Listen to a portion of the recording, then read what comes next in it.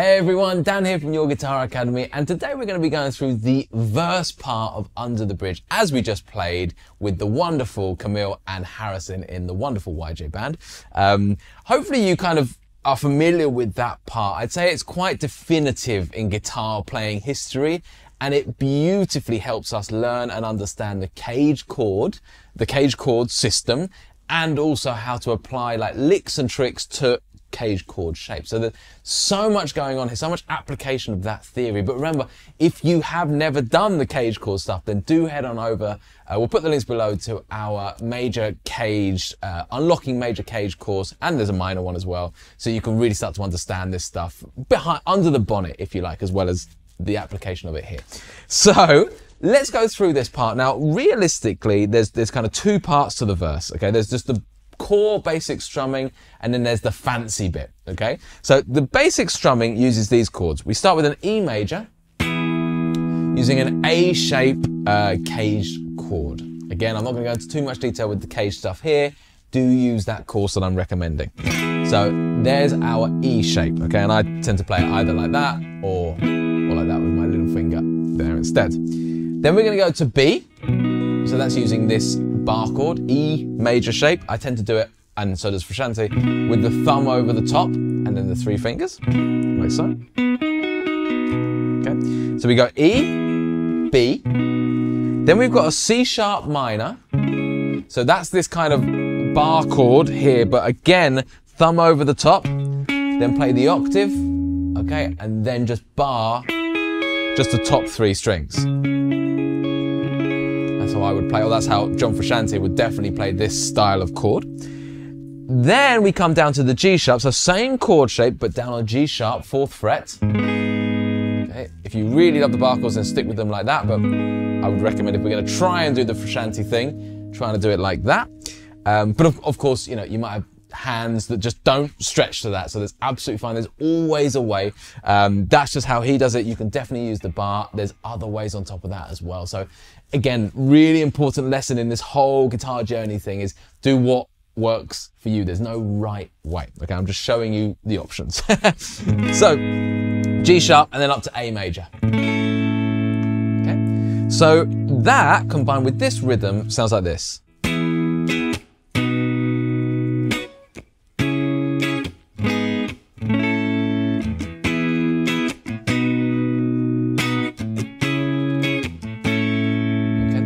Really simple groove here. We don't need to do anything too much at this point, okay?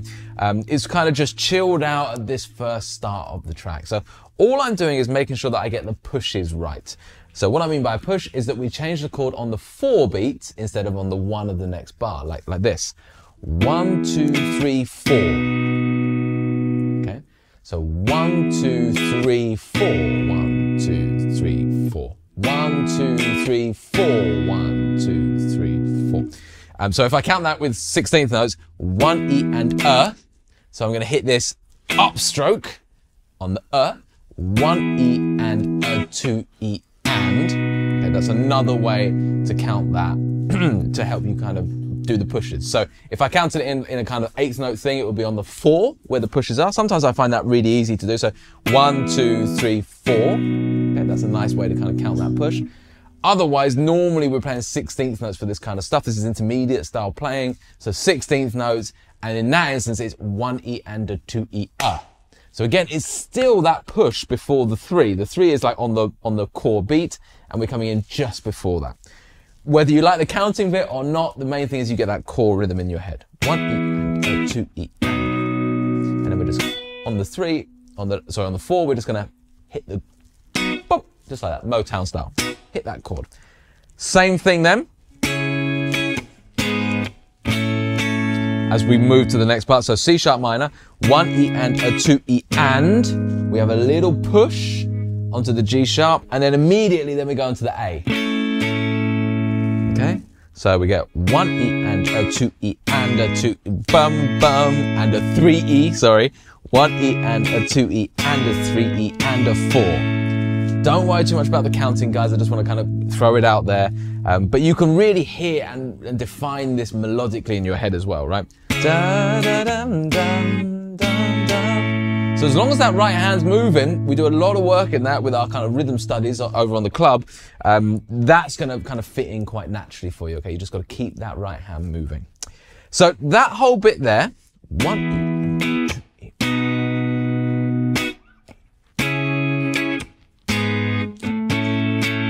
Then we do it the same again, except we don't do the G sharp minor the second time round.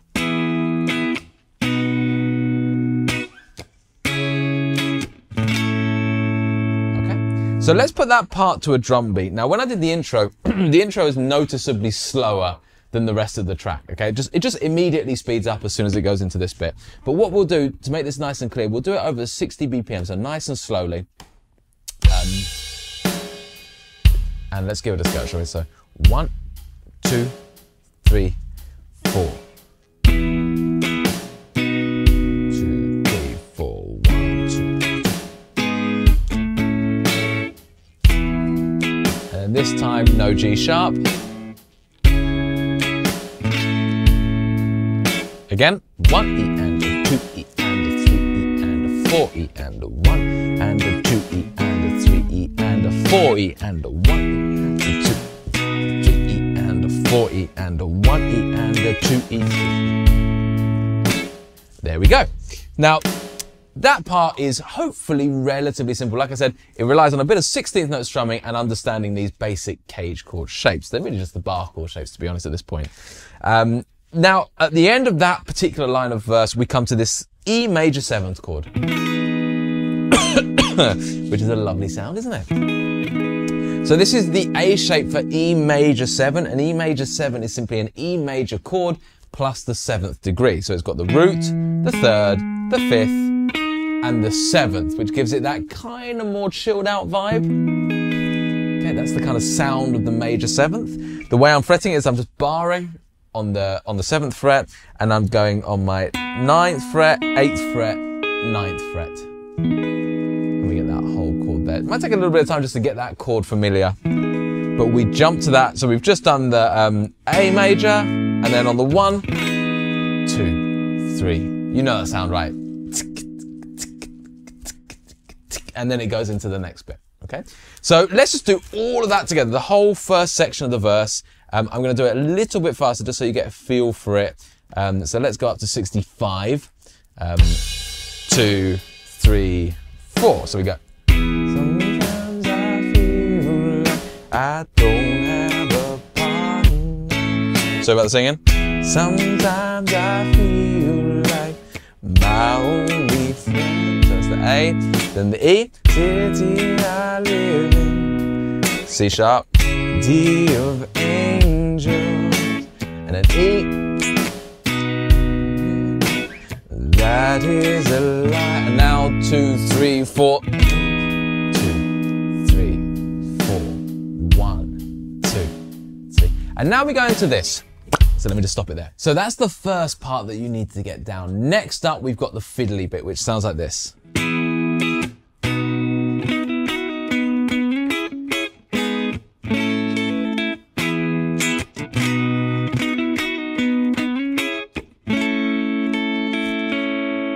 And that's basically looped twice, okay? So this really relies on an understanding of the cage chord system in respect to putting a pentatonic box with each shape, okay? So real brief rundown here. Remember, if you want the full inside of this, the full ins and outs, then it's all over on that course that we've linked below this, and of course, via our club. So we've got the E major chord, okay? And then when we go to the B, underneath this particular chord, we've got our box 2 pentatonic. So we're drawing inspiration from that when we come to do our licks, okay? Underneath this chord shape, we've got our box 1 pentatonic. So we're drawing inspiration from that box when it comes to do our licks. And that moves around. So anytime I'm on this chord, I'm going to use the box 2. Anytime I'm on this chord, I'm going to use the box 1. So on the G sharp minor, I'd use box 1. On the A major, I'd use box 2.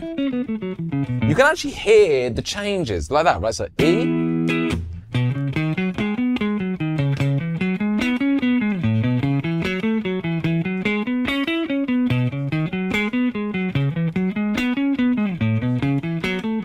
So you can hear the changes as I'm going through that, right? That's just me outlining the pentatonic that's underneath each box. So that's where we're getting the ideas from. As for the ideas themselves, like this. So E is easy, it's just as is. On the B, we're gonna go, okay. So all I'm doing here is I'm going from my, the major third, which is here on the G string. I'm gonna go, I'm gonna then hammer on the 4th, okay? So that's my little finger going on the fret above. So on the 8th to 9th fret. And then I'm gonna do a hammer on and pull off, coming back to my root note. I'll do it slowly. So that is like this. And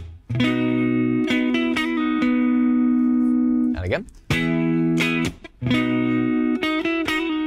So make sure you can melodically hum that.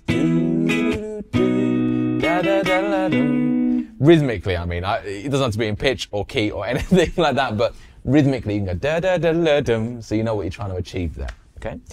Then when we go to the C sharp the first time around, we're going to go like this. So again, remember it's from that pentatonic box 1, and all we're doing is taking that box 1 and just doing a little grab thing. So I'm going to start on the 9th fret, okay, on the G and the B string, and then I'm going to come down to the root notes, but I'm also going to kind of double that one as well. So I'm going to do the D and the G string, and then go back to the first one. So I get, so root notes, okay, and then that little lick grab there, okay? So far, like this.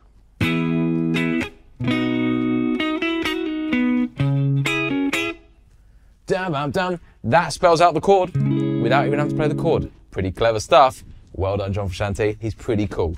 Then we come down to this G sharp. So that's nothing, we don't have time to do anything on the G sharp, so we just play the G sharp and then onto the A. And on the A, the little lick is this. Let me just check out that. I don't think it has the build up. Hang on, 1 second.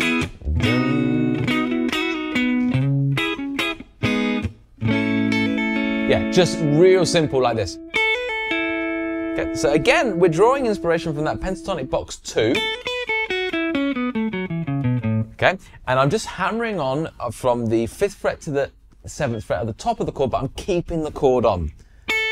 So I'm going to go hammer on, pull off, and then coming down to the 5th in the key of the chord, which is my B string 5th fret. Okay, so it goes like this.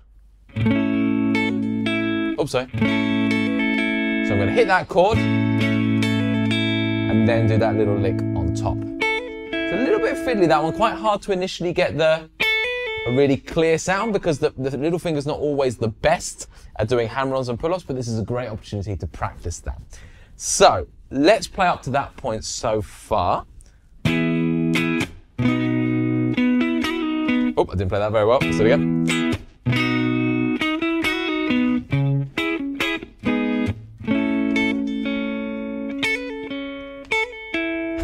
Actually play it correctly, that would be nice. You can see how it can get quite loose. You can accidentally hit a different string. It's all good. As long as the rhythm's there, we're happy. The second time round, very similar, maybe a little bit easier. So the second time round,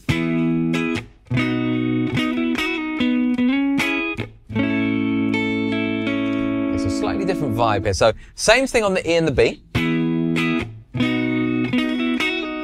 But on the C sharp minor, we're just going to slide over to the C sharp root note, but on the D string, and then grab the rest of the chord. Really simple. Just spelling out the chord, but with a nice little slide. Then as we come down to the A, we just strum that A once, and then we arpeggiate E string, B string, G string. So we get...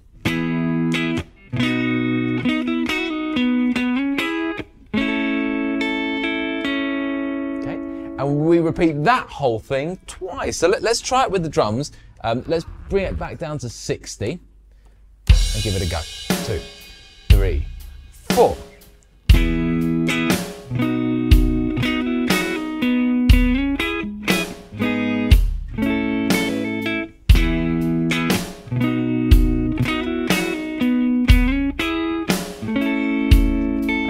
repeat. Get it right this time.